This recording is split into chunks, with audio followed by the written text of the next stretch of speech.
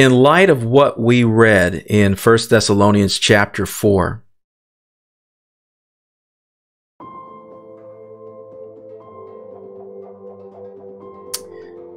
this is so important right here. You are going to see this passage right here, perhaps in a different way. If you've never made the connection before, you're going to see, wow, that looks like it's describing the rapture of the church, but how could it be describing the rapture of the church when it's in the Old Testament of the Bible? Let's go ahead and read this. Isaiah chapter 26, verses 19 through 21. Thy dead men shall live, together with my dead body shall they arise. The prophet Isaiah is speaking of himself when he's talking about his dead body shall arise. Okay? Awake and sing, ye that dwell in dust. For thy dew is as the dew of herbs, and the earth shall cast out the dead. Now, when the earth casts out the dead, which way does it cast it? It casts it up. The earth is going to cast out the dead. It's going to cast them up and out. Now watch this. Verse 20. The Lord says, Come, my people, enter thou into thy chambers, and shut thy doors about thee. Hide thyself, as it were, for a little moment, until the indignation be overpassed. Do you know what that word indignation is also translated as? The fury, the wrath, depending on which translation you're reading. I'm reading from the King James Version right now. But what the Bible says here is, Come, my people, enter thou into thy chambers, and shut thy doors about thee. Hide thyself, as it were, for a little moment, until the indignation or the wrath be overpassed. Now, why is that necessary? Why is it necessary to be hidden? Now, some of you can think of different verses right now where it talks about the Lord providing a hiding place and how He's going to hide us. Okay. But right now we're in Isaiah chapter 26, verses 19 through 21. In verse 21 it says, For behold, here's the reason why. The word for can also mean because. When he says, Hide thyself, as it were, for a little moment, until the indignation be overpassed, it's answering the question that you've got to be wondering, why is it going to be necessary for us to hide ourselves for a little moment until the indignation be overpassed? The question is answered in verse 21. For behold, the Lord cometh out of his place to punish the inhabitants of the earth for their iniquity. Thank you for joining us. While you're waiting for the broadcast to begin, please go ahead and tap on the subscribe button or click subscribe to this channel. And also there's a bell, which if you tap on the bell, it will let you know when new videos are uploaded to the channel or when a live stream is being conducted. When you tap on the bell to receive notifications, there's an option to receive all notifications. Make sure that you tap that, and we'll be getting started shortly.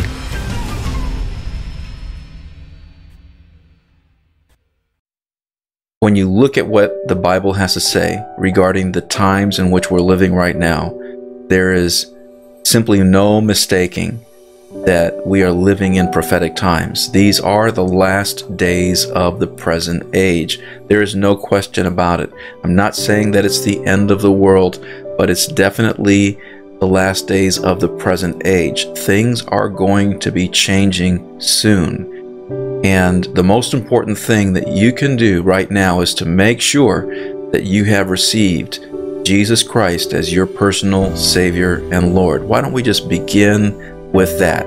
Yes, we're going to go over headlines that are resembling themes in Bible prophecy, but let's just go ahead and start off with the most important thing, that you can do if you have not already done so, and that is to receive Jesus Christ as your personal Savior and Lord. When Jesus Christ died a substitutionary death on the cross, He paid the price for you to be put back in your proper place. And your proper place is the place in which you are in right standing with God.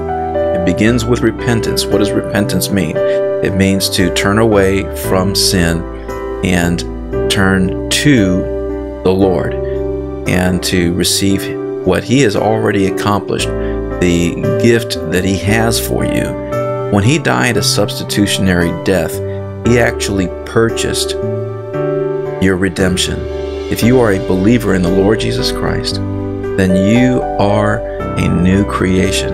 And not only that, but you are seated with Christ in heavenly places. I believe that if you just look at some of the specifics in terms of what is happening, you'll realize that the time is short.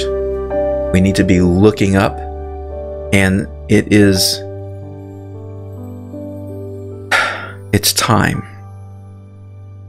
It's time to get ready, because the time is short. We're going to be looking at some different articles that will convey some of the things that you are already well aware of, and that is that we are living in prophetic times. We're seeing in today's headlines those things of which the Hebrew prophets, the Lord Jesus Himself, and the apostles in the early church wrote about. And it's almost like the things that they described were like a time capsule that is suddenly being opened, and all of a sudden everything that we have been seeing with respect to those things which resemble themes in Bible prophecy, it seems like they're accelerating. It seems like they're just coming faster and faster, like labor pangs on a woman in travail. All right, thank you for your feedback there. I'm seeing, okay, a note here from Sean. I don't hear audio on it if you started it already. Okay, I think I know what I need to do. Let's see here. Zephaniah, chapter 1. The word of the Lord which came unto Zephaniah the son of Cushai, the son of Gedaliah, the son of Amariah, the son of Hizkiah, in the days of Josiah the son of Ammon, king of Judah. I will utterly consume all things from off the land, saith the Lord. I will consume man and beast. I will consume the fowls of the heaven, and the fishes of the sea, and the stumbling blocks with the wicked. And I will cut off man from off the land, saith the Lord. The great day of the Lord is near. It is near and hasteth greatly, even the voice of the day of the Lord. The mighty man shall cry there bitterly. That day is a day of wrath, a day of trouble and distress, a day of wasteness and desolation, a day of darkness and gloominess, a day of clouds and thick darkness, a day of the trumpet and alarm against the fenced cities and against the high towers. And I will bring distress upon men, that they shall walk like blind men, because they have sinned against the Lord, and their blood shall be poured out as dust, and their flesh as the dung. Neither their silver nor their gold shall be able to deliver them in the day of the Lord's wrath. But the whole land shall be devoured by the fire of His jealousy, for He shall make even a speedy riddance of all them that dwell in the land. Okay, now I'm going to just go ahead and pause the audio right there. And you see how Zephaniah chapter 1 is actually describing the day of the Lord in details that 1 Thessalonians chapter 5 does not even begin to go into. I mean, it says that there would be sudden destruction, yes, but you see how in Zephaniah chapter 1, it goes into a lot more detail with respect to the day of the Lord and the wrath that characterizes it. Okay, now, the reason why I brought up this right here is, I hear people say sometimes that they're just going to go out to the woods with their bug out bag and different things like this. But, with all due respect to the preppers, how do you prep for this? Why would you want to even be here if the Lord has provided an escape? This is what the day of the Lord is going to be like. Now, I'm looking at the bandwidth here, and it looks like I've got red, orange, yellow. Looks like it dropped down. So I'm going to check over here just to see if I still have you guys over here. It says, warning, the stream's current bit rate is lower. I'm going to have to see what I can do about that. But if you can still see the video, can you let me know in the comments? And I will continue. I'm seeing green. It drops to yellow and red. I apologize for the bandwidth issues. Kind of choppy. Okay, all right. Thank you, Sean. I appreciate it. Okay, I'm just going to wait for green. Looks like Okay, looks like I got green again on this end. I'm going to trust that it'll come through okay on that end. But see, what we have right here in Zephaniah chapter 1 is a description of the day of the Lord, which when you hear people talking about, well, they'll just prep and take their bug out bag to the hills and so forth. Again, the question is a backup battery unit going to be adequate when the Lord himself is saying that he would consume man and beast? He will consume the fowls of the heaven and the fishes of the sea and the stumbling blocks with the wicked, and that he will cut off man from off the land. If the Lord is saying that he is going to make a point of consuming man and beast, then what good is a backup power generator going to do anyone at that point? What we're supposed to come away with here, what we're supposed to take from this, is that the day of the Lord is going to be like no other. And the wrath that is going to be revealed is such that you just don't want to be here for that. I'm going to go to Revelation chapter 6. Once again, we're just putting some parameters in place so that people can truly understand what is coming. Now, in Revelation chapter 6, I'm going to go ahead and it says excellent connection, so it looks like we're back here. Okay.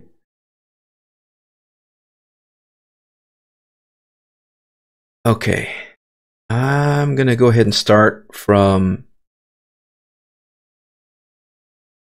verse 12.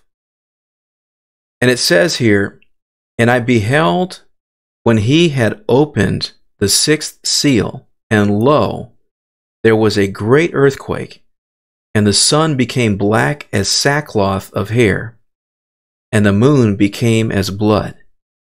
Verse 13.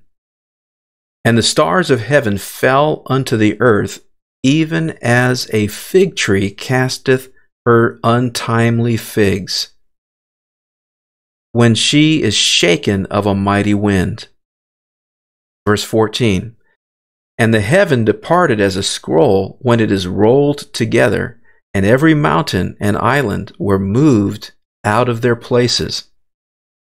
Scrolling down a little further, what we have here is, and the kings of the earth, and the great men, and the rich men, and the chief captains, and the mighty men, and every bondman, and every free man, hid themselves in the dens and in the rocks of the mountains. Verse 16.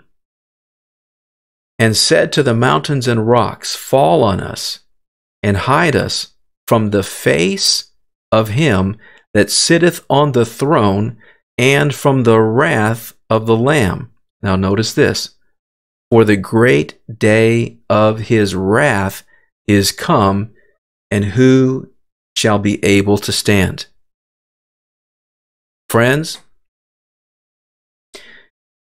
how many great days of his wrath do you suppose there are? How many? I mean,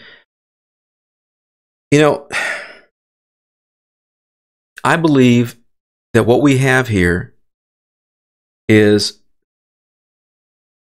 the Apostle John, or his Hebrew name, Yochanan, the Apostle John describing something that another prophet saw and described in detail, a Hebrew prophet by the name of Ezekiel, where the point-for-point correlation between this passage in Revelation chapter 6, verses 12 through 17, is remarkably similar to what we find in Ezekiel chapter 38. Now, you go ahead and take a look at this for yourself as we scroll down here to Ezekiel chapter 38. And I'm going to go ahead and scroll down in particular to verses 18 through 23. Basically, what happens here is Israel is invaded, and on that day, the Lord describes some things. He says some things through the prophet Ezekiel, which in verses 18 through 23, there is a remarkable similarity between some of the things that we find in this passage within Ezekiel and what we just read in Revelation chapter 6. I believe that the correlation between these things, for example, the Lord is speaking about his fury. He says that his fury will come up in his face.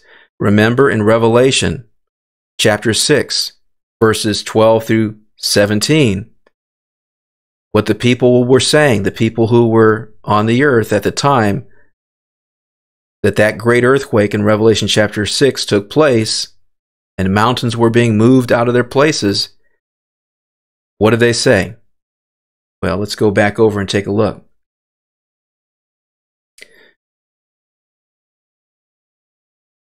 And they said to the mountains and rocks, fall on us and hide us from what? Hide us from the face of him that sitteth on the throne, and from the wrath of the Lamb. Notice the references to the face and the wrath. Now we're going to go back over here to Ezekiel chapter 38. What does the Lord say right here? He says that it shall come to pass at the same time when Gog shall come against the land of Israel, saith the Lord God. Notice what he says, that his fury shall come up in his face.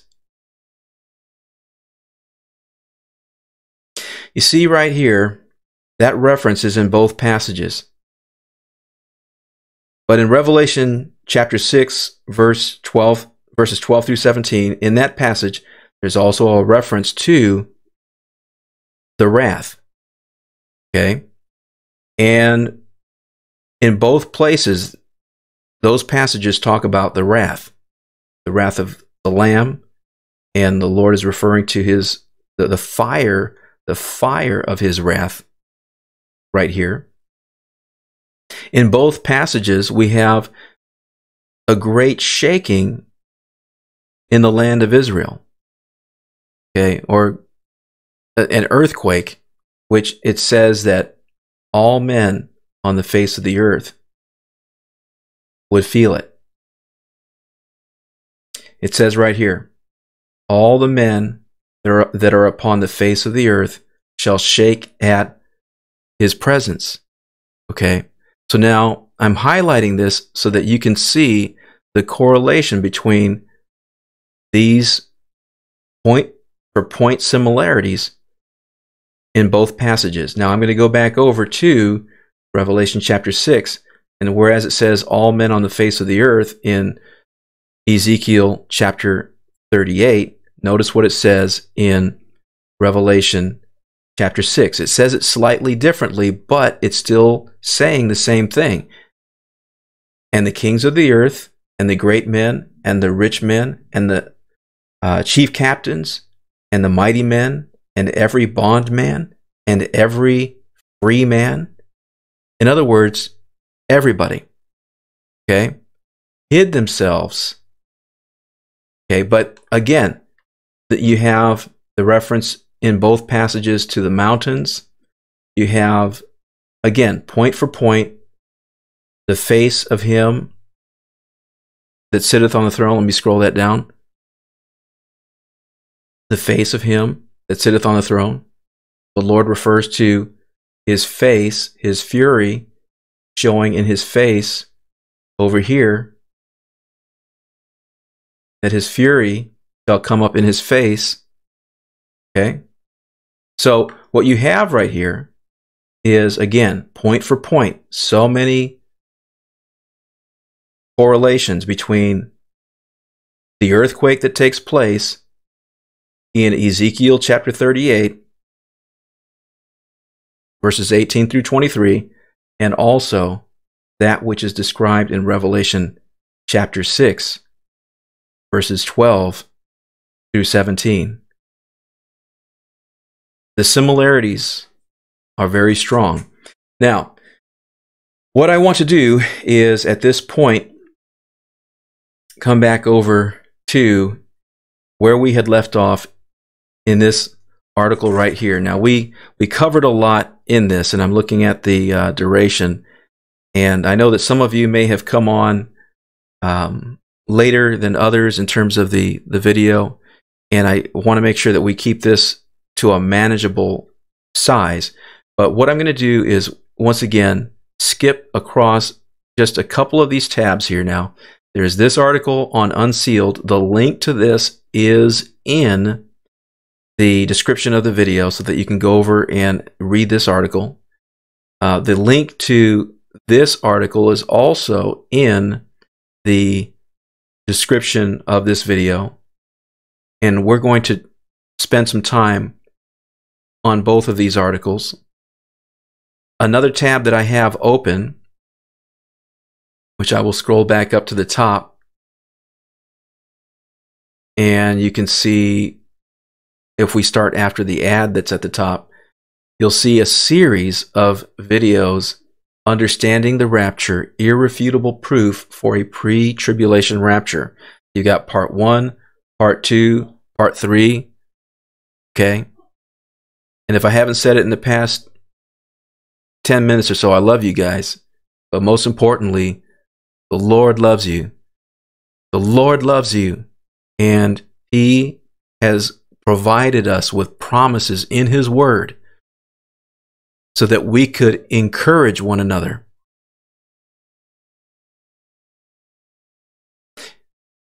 He wants us to encourage one another with these words. So what we're going to do is, I'm going to go ahead and refer you to this right here. I want to thank you for joining me in this live stream Bible study. And since we covered some of the chapters that provide the framework, as it were, for the prophetic backstop, as it were, and why the day of the Lord comes after the rapture of the church. The rapture of the church has to take place before the coming wrath. And also note that there's an immediacy of that wrath coming when we talk about sudden destruction in 1 Thessalonians chapter 5, when it's describing the day of the Lord there, and it says that sudden destruction comes upon them and they shall not escape. So you have to understand that from the get-go, after the rapture of the church takes place, everything is going to change. It's not going to be about backup battery systems and bug-out bags, okay? It's not going to be about how much filtered water you have that you can take up to the hills. No, because the Lord says that He is the one, He is going to be consuming both man and beast off of the face of the earth. You have to understand that it's not an issue of prepping bottles of water, bug-out bags, and batteries and flashlights and stuff like that. It's about recognizing that the Lord has provided a way of escape. Sometimes people speak against it, but we need to lovingly just point them to what the Scriptures have to say, the patterns that are in His Word, the examples that the Lord Himself gave. I'm going to go ahead and bring up one last passage that I believe is going to reinforce the perspective here.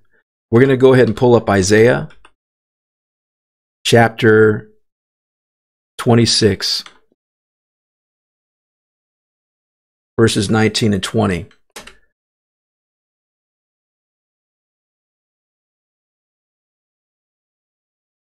Okay. Actually, let's go ahead and extend that out to 21. In light of what we read in 1 Thessalonians chapter 4,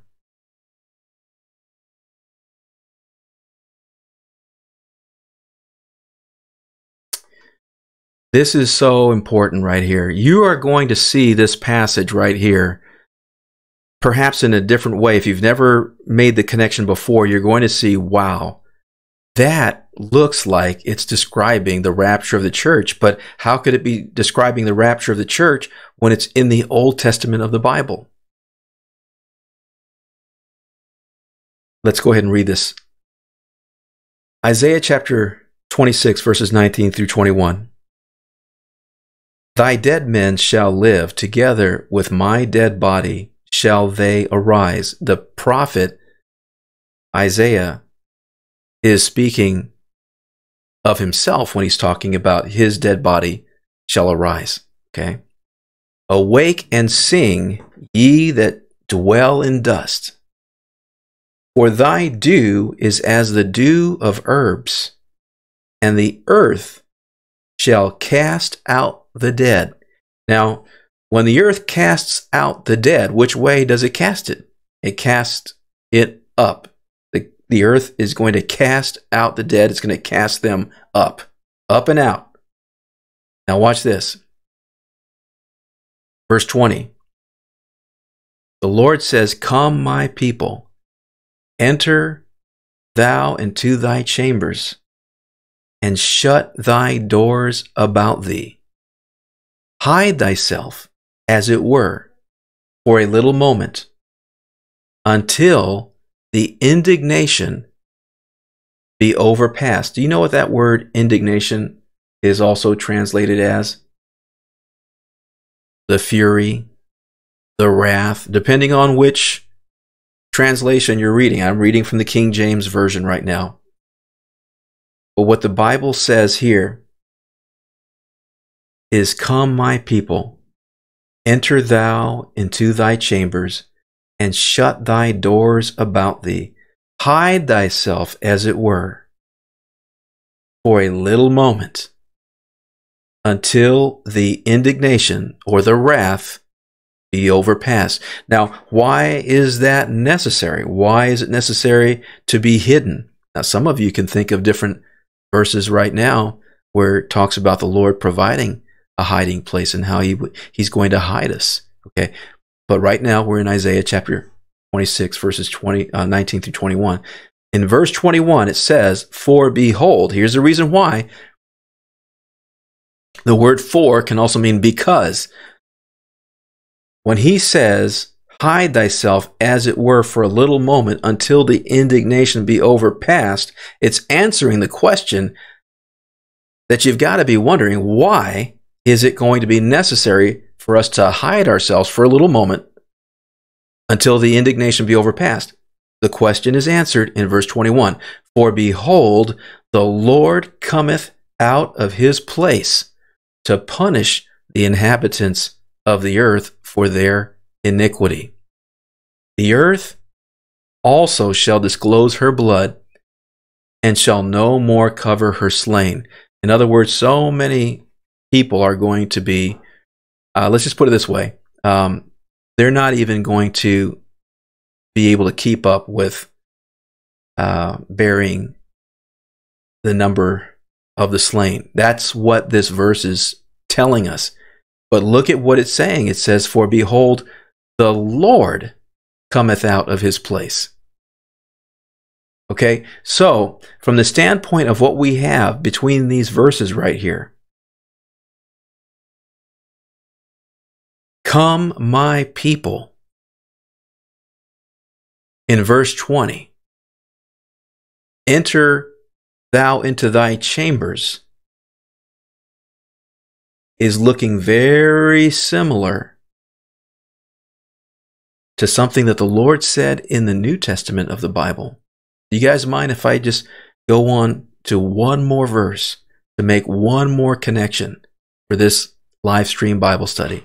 I know it's gone long, but there's one more. Can I get an amen? Somebody have an amen? I love you guys. Amen. I'm just going to wait for maybe a comment. We can wrap this up. Right, Eric, thank you. I'm looking at your comment right there. Yeah, given the choice, why would anybody want to make it through the tribulation if you can escape beforehand? The only reason why somebody would think in terms of toughing it out is because they have no idea that this time is going to be characterized by the wrath of God himself. It's not just going to be toughing it out. It's going to be, you just don't want to be here. Not when the Lord has provided a way of escape. No. You don't want to be here. Okay, so I got an amen. Do I have an amen there? Okay, all right, praise the Lord. I'm going to go with an amen. There's one last passage before we wrap this up that I want to share with you. Compare now Isaiah chapter 26, verses 19 through 21, but especially verse 20, with John chapter 14. And we're going to go ahead and pull this up.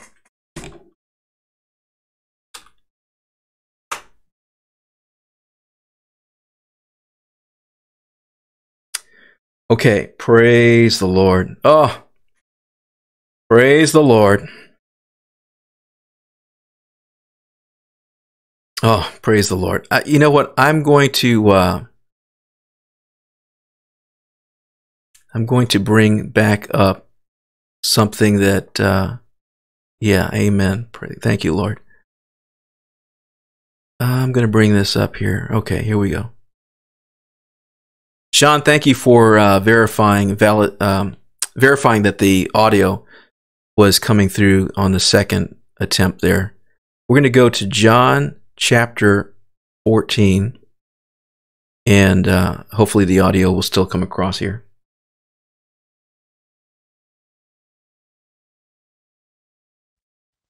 Chapter 14.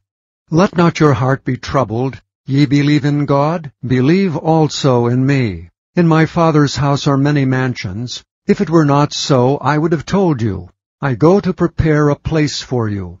And if I go and prepare a place for you, I will come again and receive you unto myself, that where I am, there ye may be also.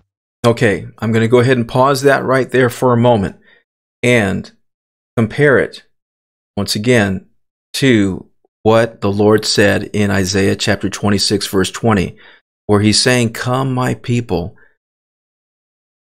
enter into your chambers and shut your doors behind you." The imagery that we have available in the Old Testament prophecies of the Bible is corresponding with what the Lord says right here in John chapter 14. I'm going to scroll it back up right here. We have to include verse 1 in this, but I want you to see verses 2, verses 1, 2, and 3, really. Let's go ahead and include there we go. We've got it all right there. Okay. The Lord Jesus begins by saying, "Let not your heart be troubled. Ye believe in God." Praise God. Amen. You believe in God and you believe in the Lord Jesus Christ. What he is telling you right here is that in the Father's house are many mansions. We could call them chambers. Okay, but what he's saying right here is corresponding with what the prophet Isaiah said in Isaiah chapter 26, verse 20. Praise the Lord. This right here is a correspondence between two passages in the Bible, both Old Testament and New Testament, confirming that the Lord has prepared a place for us, and a place for us where our hearts do not have to be troubled.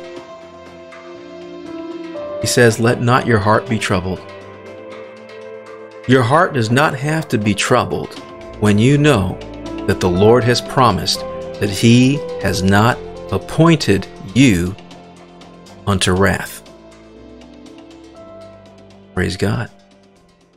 Praise God. Dear friend, I want to draw your attention to the most important page on The Wise Shall Understand. Tap on the menu, it'll toggle, and you can see the gospel. The gospel means the good news, and it is an accounting of the life of Jesus of Nazareth, his Hebrew name being Yeshua, which means the Lord saves. It's summed up in a single verse. "For God so loved the world that he gave his one and only Son, that whosoever believes in him shall not perish, but have everlasting life." There's a video that I want you to take a look at on this page. It's called The ABCs of Salvation. Tap and watch that video, please. There's another video, which if you tap on this, it'll take you to a website where you'll have an opportunity to watch a 3-hour dramatization of the Gospel of John. I encourage you to watch it with your family. It is so well done. It's true, verse for verse, to that which is written in the Gospel of John. You know, the name of Jesus, his Hebrew name is Yeshua, which once again means the Lord saves.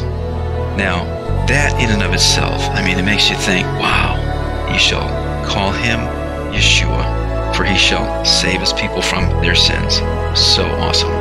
What we have right here, friends, are some verses in the Bible referred to as the 4 spiritual laws, or the Roman road, at least the way that they're organized right here. And what I want you to do is read through these verses. Understand, first of all, that God loves you. We already read John 3:16, but I encourage you to read these verses. Read them with your family. You see number 2 right here. Man is sinful and separated from God. Romans 3:23, "For all have sinned and fall short of the glory of God." Law number 3, Jesus Christ is God's only provision for man's sin. Law number 4, we must individually receive Jesus as Savior and Lord. After you read the verses on this page, my friend, what I want to draw your attention to is a prayer of salvation. Now, this is an example, okay? This is an example. But I believe that if you pray this prayer sincerely, God will hear your prayer and you will be saved. The Bible says in Romans chapter 10, verse 13, "For whosoever calls upon the name of the Lord shall be saved." That's what this prayer is all about. Just before I go, I want to encourage you once again to click on and visit any one of these links for resources available to you through the Wise Shall Understand. And it's been a joy to share with you the Word of God as we consider current events, Bible prophecy, and the gospel. God bless.